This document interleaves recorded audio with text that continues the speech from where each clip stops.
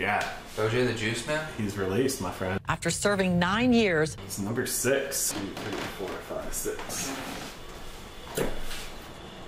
Oh boy. A little crazy there. It's still got a nice nose on it though.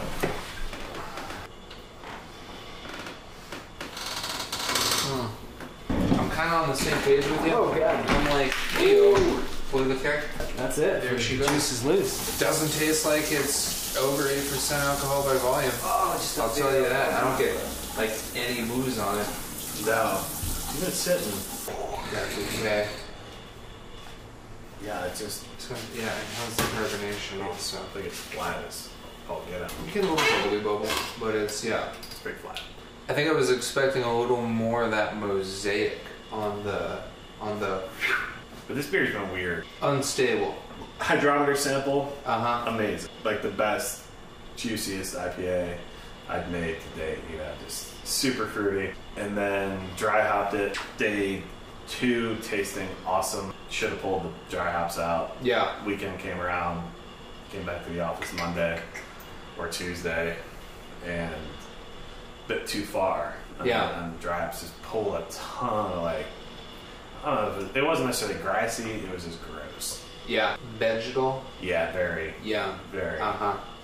So then we let it sit for a while. It finally came back around, but by the time it came back around, you lost all those fresh, all those like the oils and the delicate little, the good from the dry hop. Those little acids that and that just that fresh hop, that aroma, that fresh hop. So kind of missed the window on that, and now it's kind of mellowed out.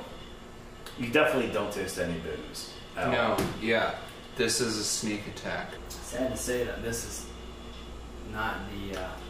Not the IPA you remember. Yeah, it's not. It's not doing it. It's changed. It's changed a lot. It's changed. It's changed again.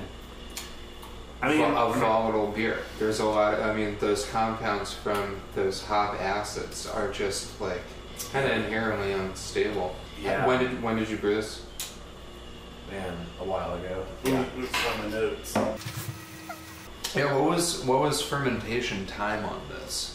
I think 10 days and then dry hop for way too long. Like Yeah. 5 or 6 days. Probably 15 days before we end it, maybe. That dry hopping, man. That's a delicate thing. It's you can't like spreadsheet a dry hop, right? It's a very qualitative. I mean, you can to an extent, I guess. I feel like it's like one of those like practice makes perfect things. They directed me like August 8th. Okay. 2 months-ish from brew day, which is not young. I had high hopes for it, and then it just turned weird, and you had that. It's always been drinkable. Yeah. But it's just... Was better. It never was, that's the thing. Mm-hmm. Before dry hopped it was. Yeah. And then dry hopping, I don't know if maybe I got something in there, or...